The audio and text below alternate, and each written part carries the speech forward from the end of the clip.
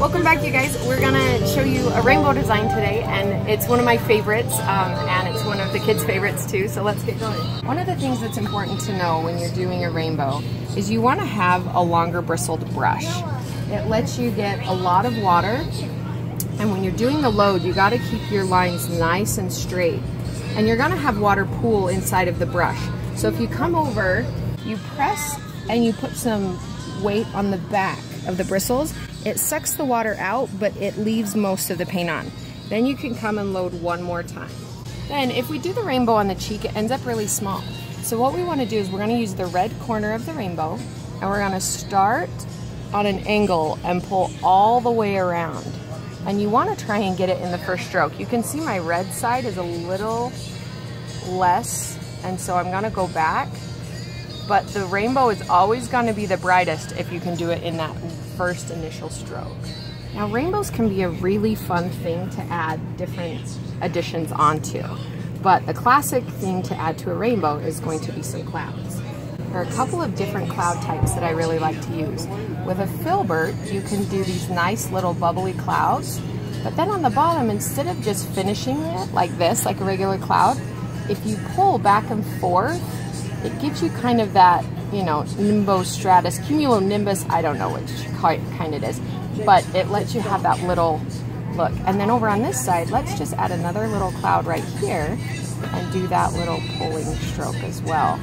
I love adding a little bit of plant life. Now I have a dark colors palette. This has a bunch of different brands on it, but if you take a drip of water, when you're double loading your petal brush, and you get that water straight onto the paint, it lets you get a much darker load. You can come to the bottom of any rainbow and just add one of our fun flowers.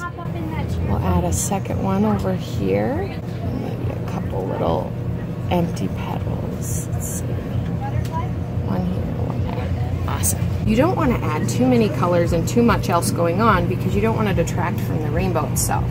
But then we have all this empty space, so we can go ahead and we can fill those empty spaces with little dots as well. And maybe a couple little stars. Now we have a lot of detail here and not as much up here. So we're gonna come and we're just gonna add a few little teardrops going into the corner of that eye. And then let's pull one curl right there.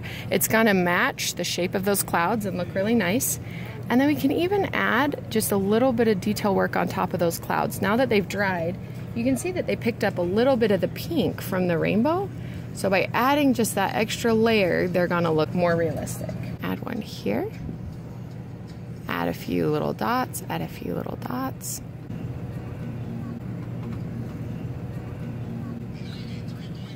And even what can be fun is you can add a couple little hearts.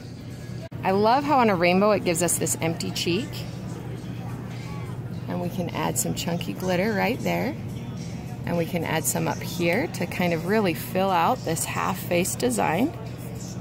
Just throw some on. And then we'll take our loose glitter and just touch that on to the design itself so that the sparkles are really nice and evenly dispersed.